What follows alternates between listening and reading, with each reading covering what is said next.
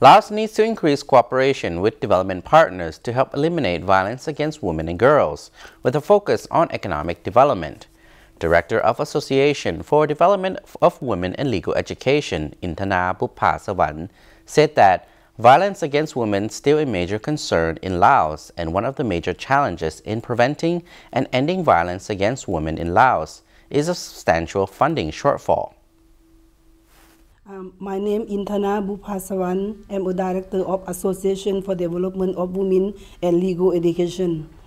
Speaking to our Lao National Television English language news team, Director of Association for Development of Women and Legal Education, or ADWLE, Madame Inthana Bouphasavanh said that a strong partnership among the government, development partners, and the private sector is required to ensure adequate and sustainable resources to end violence against women and girls. From that, we also did research about the women's status and found that women need a legal education clinic. So, according to her, studies show that men who are employed full-time and maintain breadwinner status in the family are less likely to commit violent crimes against women. Association was established the legal aid clinic for vulnerable women at Ban Nong Song Hong, Saitani district, and many women who are victims of violence came and used our service a lot. The employment status of women is another indicator as to whether they are likely to fall victim to violence by their partners. One of the major challenges in preventing and ending violence against women in Laos is a substantial funding shortfall. According to her, violence against women and girls include domestic and sexual violence, human trafficking, and the enforcement of traditional practices, such as forced child marriage. Such actions constitute a human rights violation and are a serious obstacle to sustainable development. Violence also imposes large-scale costs on families and communities. I would like to call to all men in Laos to respect and dignity of the women, give opportunity to the women for development, and stop violence against women. Despite the government's efforts in addressing the issue, there is still a gap in translating the law and a plan into action. Inthana Bouphasavanh said addressing violence against women and girls is critical to the country's development. Okay.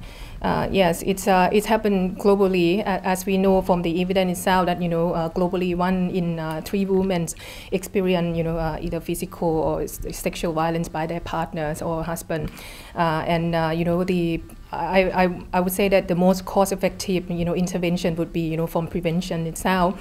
By first of all probably educated young people from the early age, like working with boys and girls to change their attitude and of course the perceptions, and also the respecting the the relationship between man and woman.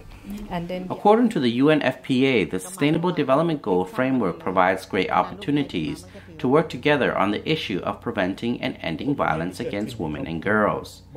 These include specific targets to end violence against women and other harmful practices, such as early marriage. However, the initiatives must be adequately funded in order to bring real and significant changes to the lives of women and girls. Women, from including girls, for them to have opportunity to education and employment, so that they can build also their life skills and negotiation skill that will be helping them to deal with the issues of violence. สิ่งที่เกิดขึ้นกับพรและสี Violence against women and girls remains one of the most widespread and tolerated violations of human rights. Globally, 1 in 3 women has experienced physical or sexual violence, most often by an intimate partner. It is recorded that Laos is no exception. Violence against women is socially embedded and hidden away. Its effects remain with women and children for a lifetime and can pass from one generation to another.